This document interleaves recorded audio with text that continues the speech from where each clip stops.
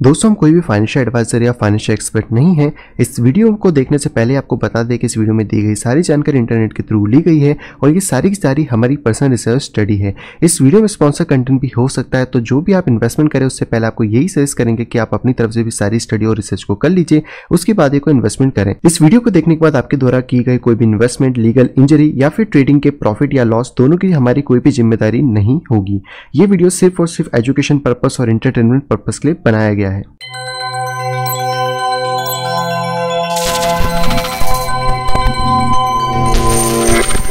Hello दोस्तों, मैं हूं प्रांजल, सभी का स्वागत करता हूं CryptoVel के बिल्कुल फ्रेश वीडियो के अंदर। तो सबसे पहले तो दोस्तों आप सभी लोगों को हैप्पी न्यू ईयर 2020 में आप सभी लोगों का स्वागत है और इस साल आपके जितने भी विशेष हैं, जितने भी ड्रीम्स हैं, वो सारे के सारे फुलफिल हो और अच्छे खासे बिटकॉइन आप यहाँ पे कमा सकें।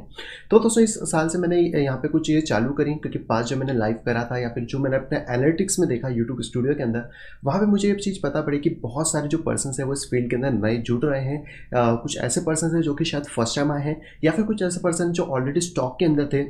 लेकिन वो यहाँ पे शिफ्ट हो रहे हैं और उनको थोड़ा सा इस फील्ड के बारे में नॉलेज चाहिए। तो मैंने सोचा क्यों ना आप लोगों के लिए कुछ छोटे छोटे पार्ट्स में कुछ ऐसे टॉपिक्स बनाए जाएं जो कि आपको हेल्प करें, और अगर आपके पास भी कुछ ऑप्शंस हो तो आप कमेंट बॉक्स में मुझे यहाँ पे बता दीजिएगा। तो आज इस वीडियो में दोस्तों हम लोग बात करने वाले हैं technical analysis versus fundamental analysis के बारे में, कि आखिरकार ये दोनों क्या है, कौन सा इसमें से काम करता है, कौन सा काम नहीं करता है, और आखिरकार हम लोगों को कौन सी चीज़ को यहाँ पे यूज़ करना चाहिए। तो ये बेसिकली सारी चीज़ें इसमें होने वाली है। तो दोस्तों वीडियो को शुरू करने से आपको बताना चाहूँगा कि दोस्तों हमारा जो ये टेक्निकल एनालिसिस का कोर्स यहाँ पे चल रहा है, इसके ऊपर कल यानी कि 2 जनवरी 2020 को लास्ट ऑफर है। कल रात 12 बजे तक आपको यहाँ पे 40% डिस्काउंट मिल रहा है इस कोर्स के ऊपर, और साथ ही साथ आपको यहाँ पे 3 महीने का प्रीमियम सब्सक्रिप्शन मिल रहा है, जहाँ पे कि आपको बाइनेंस और बिटमैक्स दोनों के ही कॉल्स वहाँ पे मिलते हैं। तो अगर अभी तक आपने नहीं लिया तो आप उससे कांटेक्ट कर लीजिए इस मेल ID pixelsnapshot@gmail.com के ऊपर, या फिर हम उससे कांटेक्ट कर सकते हैं @CryptoVel, जो कि मेरा टेलीग्राम का यूजर नेम है। और साथ ही साथ अगर आप लोगों को एक बार में पे करने में प्रॉब्लम हो रही है तो मैंने आप लोगों के लिए पार्ट पेमेंट भी ऑन कर दिया है। तो वो जो भी इन्फॉर्मेशन है वो आप मुझे मेल पे या फिर टेलीग्राम के ऊपर जाके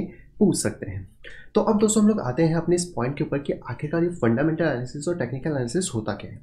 फंडामेंटल एनालिसिस की दोस्तों अगर बात करी जाए तो ये कंपनी का एक बैकग्राउंड होता है कि कंपनी आखिरकार क्या कर रही है, या फिर जो भी प्रोडक्ट आपके पास है उसका फंडामेंटली चीज़ें क्या है। लाइक जैसे यहाँ पे अगर मैं एक कंपनी की बात करता हूँ तो आप सपोज करो कि कंपनी है जो कि साबुन बेचना चाहती है। तो अब उसको जब साबुन बेचना है तो उसके फंडामेंटल्स क्या होने चाहिए। पहला तो उसका प्रोडक्ट बहुत अच्छा होना चाहिए जो कि मार्केट में आउटस्टैंड कर सके, और जो बाकी कॉम्पिटिटर्स हैं उनसे थोड़ा सा एज वहाँ पे मिल जाए, जो चाहे वो किसी भी वे में हो। दूसरा, उनकी जो मार्केटिंग टीम है वो अच्छी होना चाहिए, जिससे कि उनको पता रहे कि हाँ हमने जो पर्सन को हायर करा है वो एक एक्सपर्ट बंदा है, या फिर वो हमारी सेल्स को बूस्ट करेगा, जिससे कि हमारी कंपनी का टर्नओवर यहाँ पे बढ़ने वाला है। और इसी के साथ हमारा मैनेजमेंट अच्छा होना चाहिए, ताकि अगर कोई भी ऑर्डर हमारे पास आता है या फिर कोई ई-कार्ड से ऑर्डर आता है तो उसको हम तुरंत यहाँ पे डिलीवर कर सके और फास्ट वहाँ पे डिलीवरी हो जाए। तो ये जो सारी चीज़ें होती है ना, जो इंटरनल ऑफिस के अंदर होंगी या फिर एक मार्केटिंग स्ट्रेटेजी के लिए होंगी, ये सारी की सारी चीज़ें फंडामेंटल एनालिसिस के अंदर कवर्ड होती है। तो उसी तरीके से जब हम क्रिप्टो की बात करते हैं या फिर स्टॉक्स की बात करते हैं,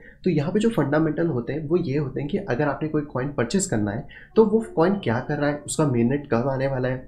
फ्यूचर इवेंट्स क्या हैं, कितनी पार्टनरशिप्स होंगी, ये सारी चीज़ें हमें वहाँ पे देखना पड़ता है। और इन सारी चीज़ों को देख के हम ये एजम्पशन लगाते हैं कि अच्छा ये कॉइन फ्यूचर में ऐसा कर सकता है, तो बहुत अच्छी बात है, इस कॉइन के अंदर पोटेंशियल है, ये आगे बढ़ सकता है, इसके फ्यूचर अपडेट्स हैं तो लोग इसके साथ जुड़ेंगे, इसके साथ मतलब कम्युनिटी बनेगी, और बहुत सारे लोग जब इस कॉइन में आएंगे तो अगर मैं इसमें इन्वेस्ट करता हूँ तो मेरा भी प्रॉफिट यहाँ पे कुछ ना कुछ हो जाएगा। तो ये सारी चीज़ें मिला के हम लोगों को देखना होता है, और यहाँ पे हमको फंडामेंटल हेल्प करता है। प्लस फंडामेंटल्स में कुछ चीज़ें और आती हैं, जैसे कि न्यूज़ेस हो गई या फिर आपके कुछ इवेंट्स हो गए जो कि बीच बीच में आते रहते हैं। तो वो न्यूज़ेस और इवेंट्स हमको ये बताते हैं कि अच्छा ये जो कॉइन है या फिर ये जो कंपनी है यहाँ पे कुछ ना कुछ काम कर रही है, इनके कुछ अच्छी न्यूज़ेस हैं या बुरी न्यूज़ेस हैं, और इससे जो कॉइन है या फिर जो कंपनी है या फिर जो भी स्टॉक्स है उसके ऊपर कुछ ना कुछ इफेक्ट यहाँ पे पड़ सकता है। अब कुछ अच्छी न्यूज़ेस होंगी तो अच्छा इफेक्ट पड़ेगा, बुरी न्यूज़ होंगी तो बुरा इफेक्ट पड़ेगा, क्योंकि लोगों का ध्यान वहाँ पे अचानक से जाएगा। और साथ ही साथ हम लोगों ने ये भी देखा कि जब कॉइन के मेन नेट्स आते हैं तब भी बहुत ज़्यादा हाइप क्रिएट होती है। तो ये बहुत सारी चीज़ें होती है जो कि फंडामेंटली यहाँ पे कवर होती हैं। तो अगर आपको किसी कॉइन को एक लॉन्ग टर्म पर्सपेक्टिव से लेना हो कि हाँ मैं ये कॉइन को कम से कम 6 महीना 3 महीना होल्ड करूँगा, या फिर हम ट्रेडिंग में भी जा रहे हैं तो भी हमें फंडामेंटल्स थोड़ा सा देख के जाना होगा। छोटे छोटे फंडामेंटल्स हमको देखना है कि अच्छा हमें ट्रेडिंग करना है तो ये कॉइन में वॉल्यूम है कि नहीं है, ये कॉइन में हम लोग ट्रेडिंग करेंगे तो क्या इसका आगे फ्यूचर हो पाएगा कि नहीं, ऐसा तो नहीं कि कोई शिट कॉइन निकल जाए। तो छोटे से हमें फंडामेंटल्स देख के हम उस कॉइन में जा सकते हैं और ये डिसीजन कर सकते हैं कि हाँ इस कॉइन में हम या तो ट्रेड करेंगे, और अगर इन्वेस्ट करना है तो फिर हमें थोड़ा सा ज़्यादा उसका फंडामेंटल्स वहाँ पे देखना पड़ता है।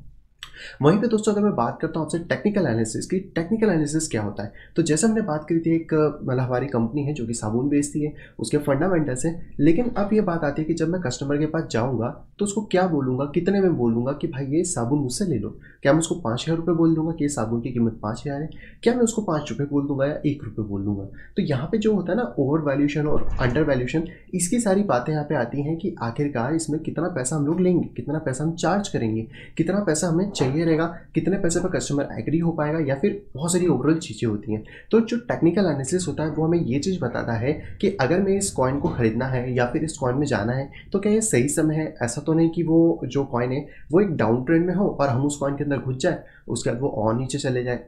तो हम लोगों को टेक्निकल एनालिसिस से ये चीज़ें पता पड़ती हैं कि अच्छा ये कॉइन अभी डाउन ट्रेंड में, हमें इस कॉइन के अंदर नहीं जाना है। जब ये कॉइन अप ट्रेंड में आना शुरू करेगा तब हम इसके अंदर जाएंगे। हो सकता है बहुत सारे लोगों को ये लगे कि यार हम बॉटम पे क्यों ना पकड़ें, तो मैं आपको बता दूं कि आप अगर ट्रेडिंग कर रहे हो तो बॉटम पे पकड़ने की कोई जरूरत नहीं है। आप भले उस कॉइन को 1 लाख रुपए का खरीदो, लेकिन अगर वो कॉइन 1 लाख से 1.5 लाख होने की कैपेसिटी रखता है तो वहाँ पे भी आप प्रॉफिट बनाओगे। तो ये सिंपल सी दोस्तों चीज़ें होती है, क्योंकि टेक्निकल एनालिसिस वो टूल होता है जो कि हमें ये चीज़ बताता है कि कहाँ पे एंट्री लेना है, कहाँ पे स्टॉप होगा, कहाँ पे हमें टेक प्रॉफिट लेना है, और अगर by chance certain condition change होती है तो क्या हमें इस कॉइन में से निकलना है या इस स्टॉक में से निकलना है या फिर नहीं निकलना है। तो ये दोस्तों एक पूरा की पूरा टेक्निकल और फंडामेंटल का बेसिक था जो कि आप लोग यहाँ पे आप समझ गए होंगे। अगर फिर भी आपके कुछ डाउट हो तो मुझे आप कमेंट बॉक्स में बता सकते हो